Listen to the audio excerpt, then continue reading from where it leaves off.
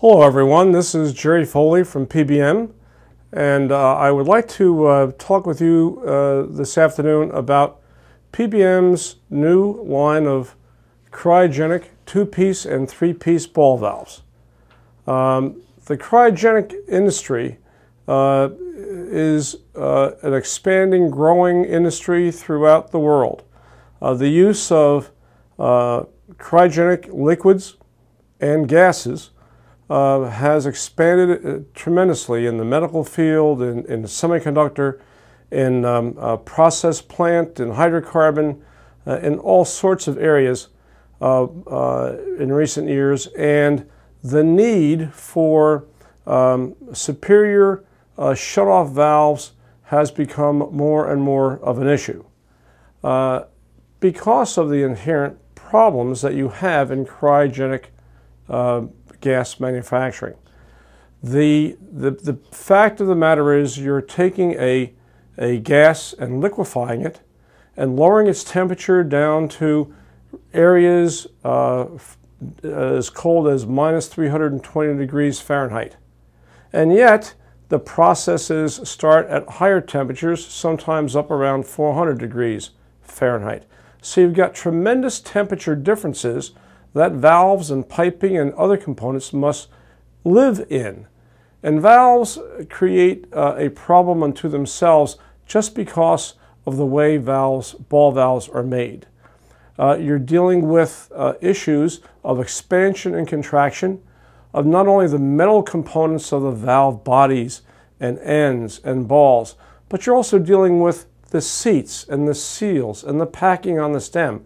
Because as those parts expand and contract, their dimensions are changing. And because of that fact, especially under the cold situation where dimensions are going to reduce, not grow, but reduce from a normal manufactured warm condition to something less. This is where problems become apparent because the seats will decrease differently at a different rate than the body, the metal parts. And so many times you find yourselves with leakage in valve body seats, seals, in the seats and the ball. All of those areas become a very large problem area. PBM, when it decided to get into this and create a 3-piece and a 2-piece cryogenic valve, looked at others in the industry and realized that the problems that I was mentioning, especially leakage, seat and seal leakage, were by far the biggest problems there were. Again, because these valves are cycled many times. They are isolation valves. They're isolation valves on the trucks that take the liquid oxygen across the roads in America. They are on the loading arms that load those trucks. They are in the cold boxes, those columns that are used for creating the liquid gases. All of those areas where temperature swings are seen are places where ball valves fail or don't perform in the long term as well as they should. And it's that seal problem between the metal parts and the seats themselves. Let me show you what we have designed. This is PBM's 3-piece CP7 version series of our cryogenic valve. It has some very interesting and very important design features. First of all, it is a 3-piece valve, 2 ends and a center body. A ball in the center, which is indexed to the shaft, the stem, an elongated stem because you want to keep the packing, which is at the top of the valve stem, away from the cold areas, which is the fluid flowing through the valve. The seats themselves are TFM, chemically modified Teflon. Over our 3 or 4 years of testing and evaluation, we find that this material in our design functions the best, maintains the seal on repetitive cycling of 400 down to minus 320, back up to ambient, back down to minus 320 temperature cycles. The seats, because of this change in dimension, must have compressive load against the ball to maintain that seal and that seating seal during this change in temperature. For that, we use large bevel washer spring loading, live loading. The spring is a compression spring, and as the parts move, that spring is going to compress the seat against the ball, relieve it, compress it according to how that dimension is changing. So this is what we use. As you can see, it's right here. This is the spring load that we apply to that seat. Now, this is a unidirectional valve, and it's interesting what that means. It means that flow is in one direction. You have a high pressure side and a low pressure side. Well, why is that? Because in order to maintain a safe operating condition, you do not want to have any of the gases trapped within this ball area. You want to make sure that on its own. You want to make sure that if there is a pressure in here, that it is not a different pressure than the upstream pressure. So what you end up doing is you create a valve with a bleed hole at the upstream side. As you can see, there's a hole right in the center of the ball. What this does, it allows the upstream pressure in the closed position to come into the ball, into the cavity, and equalize upstream pressure and the ball cavity pressure. Very, very important to make sure that is done, because you don't want to have a low pressure and a high pressure in the center, which could cause an explosion. Right? So we're equalizing pressure.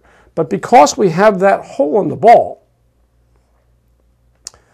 on the upstream side, it becomes just a unidirectional valve. If we had this ball so that the pressure came from the upstream side, we would have no way of relieving it, because there's no, or from the downstream side, there's no way of relieving that ball because there's no hole here.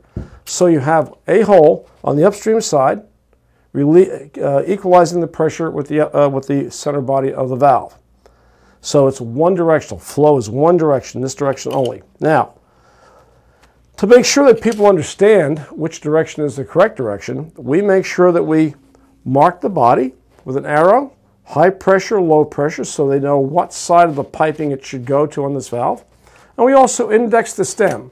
There's an arrow which corresponds with the arrow on the body. So this way we know that when we're looking at the valve, if this valve is jacketed and we can't see the body, we can look down on the stem and see which way is the valve flowing. Obviously, if the arrow is in that direction, this is high pressure, that's low pressure.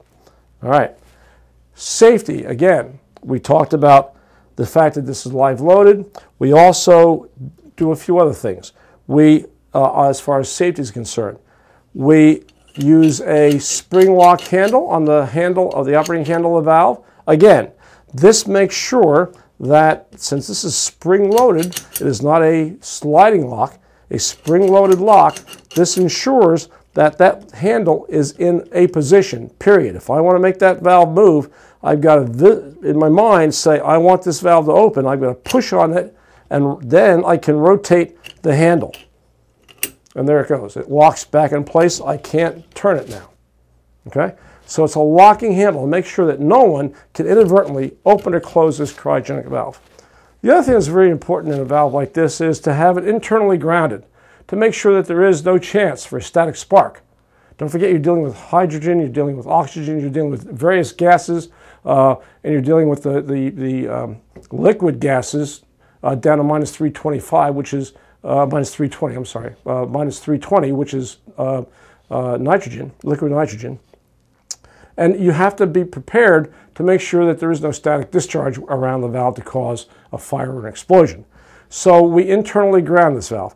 There is, in other words, the line is grounded from the incoming piping all the way up through the handle, okay? So that the entire valve components are grounded so that we can dissipate a charge coming from the fluid through the valve and back onto the piping system from one side to the other, okay? Now, so two things, grounding and the spring lock handle. Let's talk about this stem for a few minutes here. Notice that, as I said before, we had an extended stem. The extended stem is such that it is there to remove the packing away from the cold of the valve body. Because this is really where we want to, is if we can maintain that seal and not worry a whole lot about, this movement, we want to keep it out of the cold to protect that seal. And again, the seals are still live loaded. You have the same packing idea, 3 bevel washers being pushed onto a follower, and then you've got 2 stem seals. One is a STEF, which is stainless steel filled Teflon. The other one is a TFM, again, the chemically modified Teflon.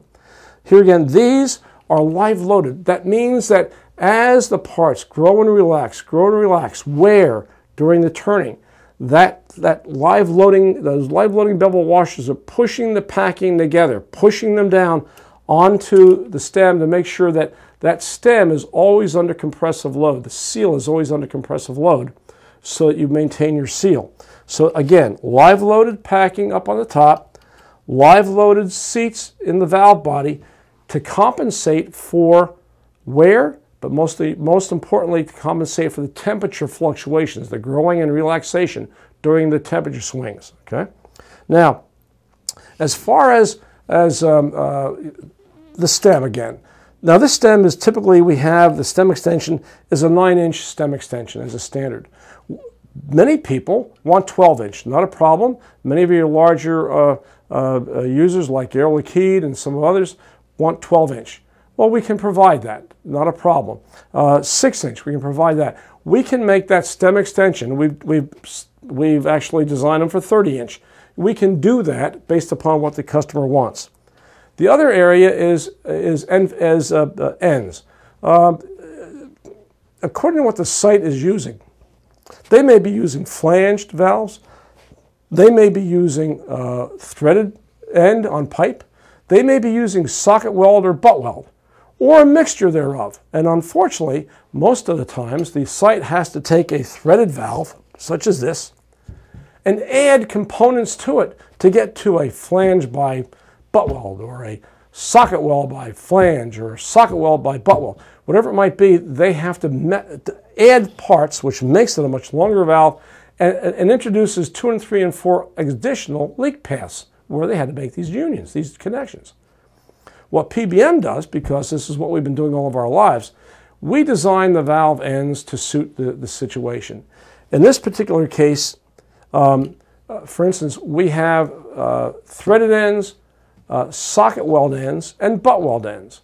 Now, socket weld ends and butt weld ends have to be obviously either soldered or welded. Okay, and the problem with that is if you try to weld onto an end that's this long, which it normally would be for a standard of someone else's valve, you would have to take the valve apart to weld the pipe onto that, because if you weld it on this short stub, what's going to happen is that you're going to melt those seats and melt the packing possibly. Okay? So what PBM did, we've got experience in the pharmaceuticals where we have manufactured for years standard extended butt weld and socket weld ends with extended ends that are to the length that we know even an automatic welding machine can grab onto it and weld it without hurting the internals of the valve, because in those industries they don't want to take valves apart either. So a very nice thing feature about PBM is that when we supply socket welds or butt welds on our valves, they already come with extended ends that extend probably out about 2 to 3 inches based on the size of the valve. That is more than enough to enable the welder to come in and weld right on that valve without having to take this apart. Now don't forget, these valves, because they're oxygen valves, typically, oxygen, nitrogen, the specifications call for them to be oxygen manufactured and cleaned. That means that they have to be cleaned by a specific set of requirements that either the end user or PBM has given out and has suggested we use. Now PBM is an approved O2 cleaning facility for Air Liquide, which is one of the king liquid gas suppliers in the country and the world, actually, and we are one of their approved factories for cleaning with oxygen, or cleaning for oxygen service. And so that is a very important apart. So you don't, and they know that they don't have to take these valves apart. So when they're cleaned and bagged, they're fine. They don't have to fool with them. They can just take them out of their stores and put them in the line. Now, one of the other features on this valve is that where we use Teflon seats for the valve sealing on the ball, we use graphite, O2 cleaned graphite, as the body gaskets and bonnet gasket on this valve. This is a very important feature for us as far as maintaining repeatability and sealability over the cycle life of those temperature cycles, and that is the way this valve is available. The metallurgy, we have these available in 316 stainless in the different bronze materials. We can make this valve out of anything. It's like our standard ball valves. The list of available materials is not endless. It just goes to what God created. So that's the other important feature on this valve. We do have actuation available. You can actuate all of these valves.